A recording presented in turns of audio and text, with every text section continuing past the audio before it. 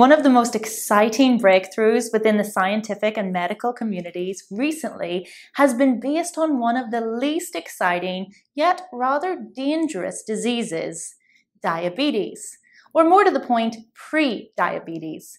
Pre-diabetes, aka reversible diabetes, is fascinating and makes way for what I deem to be the breakthrough that our well-being has been waiting for what Randox have been honing in on for over 30 years now. So the experts, they agreed, pre-diabetes is the official name of the impairment in your body before diabetes. They agreed it doesn't really show symptoms. In fact, 90% of people don't know they have it. They agreed damage starts during pre-diabetes, especially to your heart, blood vessels, and kidneys, but it doesn't have to. They agreed it is reversible. So we can reverse pre-diabetes and prevent diabetes. How's that? Well, we know people in pre-diabetes don't process sugar, namely glucose, properly. Therefore, when we eat, glucose doesn't provide energy to cells for muscles and tissues to work like it's supposed to, but instead builds up in the blood. We know that moving glucose out of your bloodstream and into your body's cells requires a hormone called insulin, which comes from the pancreas, a gland behind your stomach. So your pancreas sends insulin to your blood when you eat, and insulin allows sugar to enter your cells, therefore lowering the amount of sugar in your blood. Measuring your blood sugar or glucose levels is an obvious test for diabetes, and it's called HbA1c. We can also measure insulin and glucose, of course. So easy to test these all with just a finger prick of blood for an easy answer. A yes, you have diabetes, or a no, you don't have diabetes. But now pre-diabetes. Well, pre-diabetes is much more interesting and much more beneficial to test for.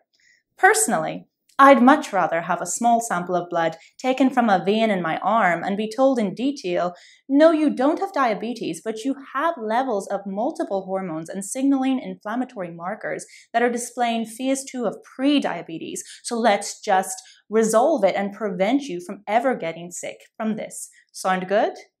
Why, thank you. I'd say, how intelligent. I'd feel reassured, impressed. I think I can actually see this science working actively for my personal gain and future well-being, and altogether lifelong happiness. Well, maybe that's just me, but let's see if you agree. In pre-diabetes, the immune system releases inflammatory mediators known as cytokines, which disrupt how insulin works. Chronic inflammation in the body causes insulin resistance. Inflammation causes damage from free radicals and oxidative stress in the body, usually caused by high levels of stress, eating inflammatory foods and fatty acids, not enough sleep, ongoing infections, and lack of exercise. And another unexpected factor, which we'll look at in a moment. Stress hormones, such as cortisol, are released to prepare the body for a fight or flight response, increasing the demand on the body for energy. For example, in order for the muscle cells to get this energy, the hormone insulin has to be able to transfer glucose to the muscle cells. In the same way, chronic stress causes glucose to build up in the blood, believing the body will need glucose to fuel the muscle cells to run away or get physical in the body's fight or flight stress response, forcing the body to produce excessive amounts of insulin in return. As the cells become more resistant to the high levels of insulin, the pancreas tires and stops regulating high blood sugar levels. Consistently elevated blood sugar levels causes the development of pre-diabetes, and then that causes diabetes type 2. Bodies in perfect balance will slow insulin secretion from the pancreas as the blood glucose levels start to lower, but not when you have pre-diabetes. This is when your body is actually becoming resistant to insulin, usually because there's too much insulin secreted to deal with too much glucose in your bloodstream, and your body becomes less sensitive to it. Kind of like violence on TV. We get used to the buildup and are less impacted by it, desensitizing as it intensifies, which isn't actually healthy for us, especially over time. Without insulin functioning correctly, cells aren't getting glucose, their primary source of energy, and many health implications can follow from all of the glucose and insulin in the bloodstream. Eating high inflammatory foods and simply foods high in glucose, sugar, carbs, also known as the addictive foods that the big companies pump out, well, it fuels your path of pre-diabetes. And it's actually more like a bridge. between healthtopia and the island of definite diabetes. But if you reach that destination, the bridge burns and you are stuck there. Hence, reversible and irreversible diabetes. Exercise actually allows muscle groups to absorb glucose from the blood without the help of insulin. So even short bursts of exercise increases an individual's glucose uptake for up to 48 hours whilst bypassing the normal insulin signaling levels. So that's scientific proof for you in case anybody needed it to exercise. Before we tell you the solution and simple way to prevent these diseases without medical intervention, let's look at why medical intervention is really better the devil you know for this group of health problems. The unexpected factor I promised you earlier. All medications have side effects, but for many, the side effects of their medications is high blood sugar caused by the drugs, disrupting healthy potassium levels in the body, which actually prevents transfer of glucose from blood to cells. Beta blockers are a type of medication commonly prescribed to treat hypertension, angina, and heart disease. Beta blockers work by interfering with the release of insulin from the pancreas, even when the blood sugar levels are elevated. It's also no secret that heart disease is a close mate of diabetes in the body. And also not hard to uncover that the top 10 drug companies are projected to make $21 billion revenue per year in anti-diabetic pharmaceuticals for people with the disease. And this just feeds more medical industries because whilst the most serious consequence of prediabetes is progression to type 2 diabetes, the most serious consequence of diabetes are rather unfathomable. High blood pressure, which we've just seen medications for, can actually cause diabetes. High cholesterol, heart disease, silent heart attack, stroke, kidney damage, nerve damage, vision problems, amputations. I must say, I can't take it. No to these sickening drugs, quite literally. No more drugs are needed right now for diabetes because we can prevent it. And they're potentially causing worse problems than they're treating these drugs, plus comorbidities in the body. In fact, no, let's go one step further again. Let's say just prevent the diseases, avoid degradation of health throughout the body, and all of its interconnected systems and vital organs can be protected. Pre-medical means no medical intervention is needed. Pre-disease means before medical concern, therefore not yet of clinical significance, which is before conditions cement, before diseases develop in your body, before symptoms physically present. Pre-diagnosis means there's no disease to diagnose. With standard blood tests and measurements, this is true. With Randox Health, excitingly, we can now finally diagnose the pre-state. With more advanced blood measurements, this is now science fact. The solution you've been waiting for, or pre-solution, if you will. Many biochemistries present in your blood on a daily basis that hold the answer to the roadmap of your success to be disease-free and drug-free. Pre-medical, non-medical interventions, before drugs, before their side effects. Diagnostic tests for each disease are specific and set. These are based on measurements of individual biomarkers or small panels of tests, which are now frankly old-fashioned. These routine biomarkers that they measure actually have additional interlinking biomarkers that have been very well researched and utilized to prove clinical utility, but reserved for high-paying drug trials or fancy institutes previously out of reach. These are actually more sensitive, meaning these increase or decrease prior to the diagnostic biomarkers changing or recognizing any shift. They tell us much more, much earlier, pre-disease, when prevention is key. It's like fibers that stretch an elastic and regain their spring before being pulled past the limit and snapping irreversibly. It's like Randox, measuring all of these tests for you to prevent a whole range of diseases. Randox measure many advanced, more sensitive tests for both pre-diabetes and also pre-endocrine related imbalances, which turn into diseases.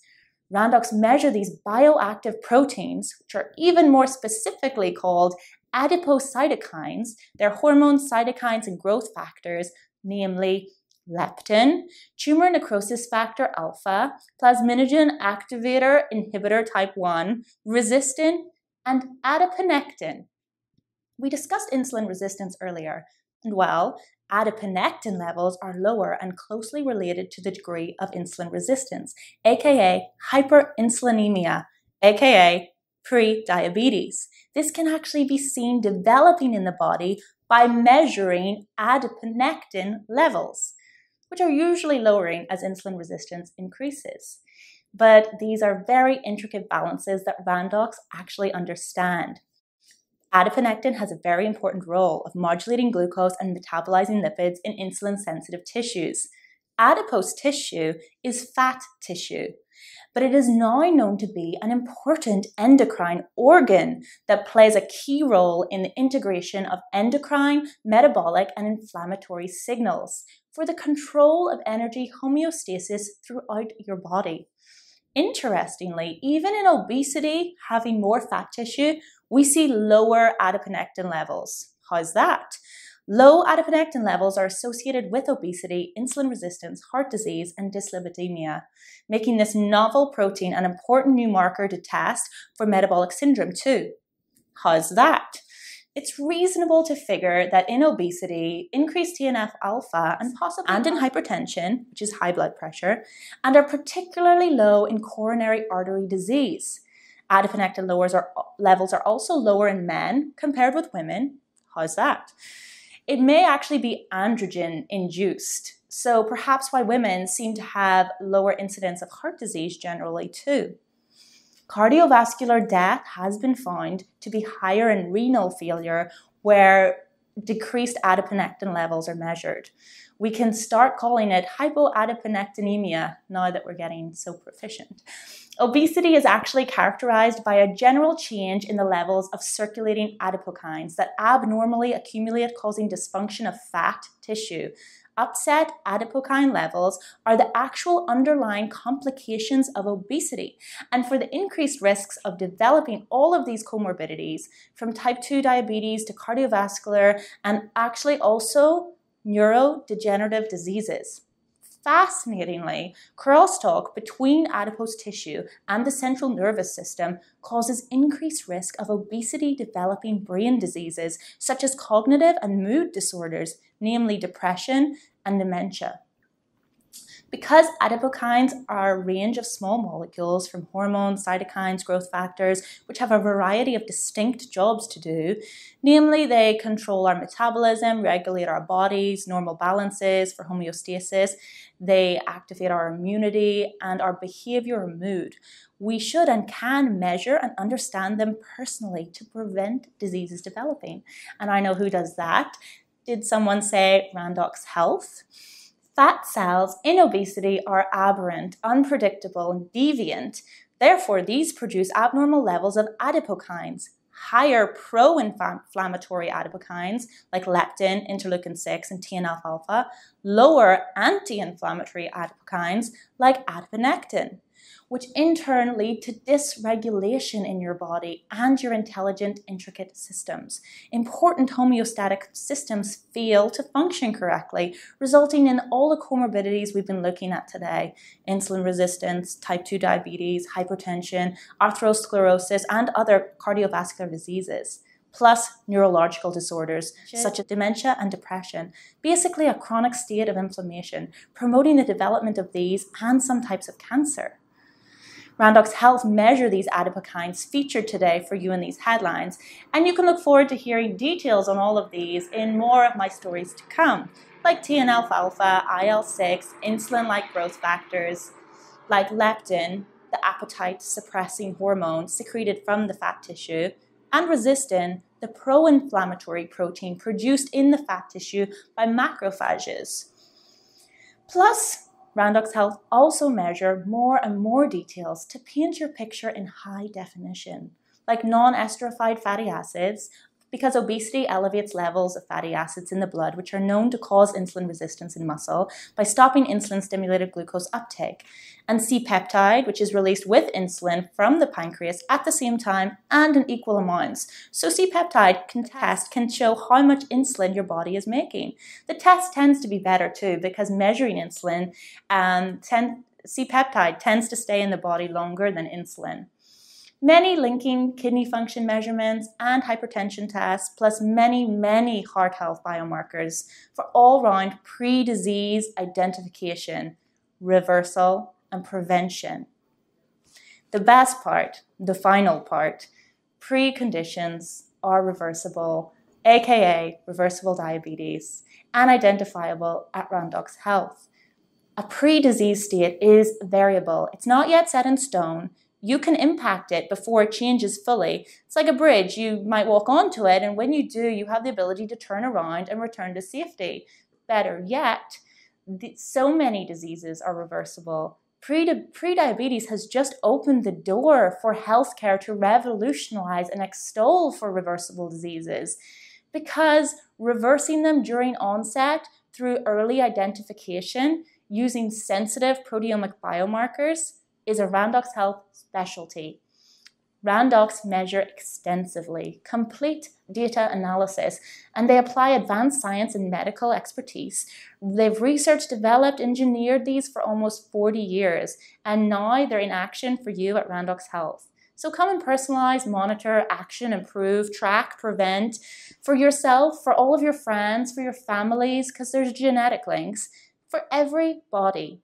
It's a simple blood sample gets taken for hundreds of scientific measurements, and the earlier biomarkers for pre-disease, reversible diseases, to establish your health baseline in this detail, and plus personalized reporting, tracking, monitoring, for you to identify the onset of these irregularities and imbalances, and apply some science to the solution, because that's what works. We have identified many reversible diseases at Randox Health: pre-diabetes, pre-hemochromatosis, pre-anemia, pre-metabolic syndrome, pre-thyroid disorders, pre-heart disease, pre-liver disease, early-stage chronic kidney disease, pre-autoimmune impact, and so many more. Randox have been developing these advanced scientific biomarker tests for almost 40 years, like I said, and they're the experts in the field of proteomic and scientific prevention. Our experts are available to work with you and your results, to action and improve your health performance, ultimately optimizing your health across the board and preventing diseases in your future, just like your body, progressing over time, not overnight. So there's no time to waste. Start today, sign up to Randox Health, and start saving your life. It's much more fun this way when you have all the answers.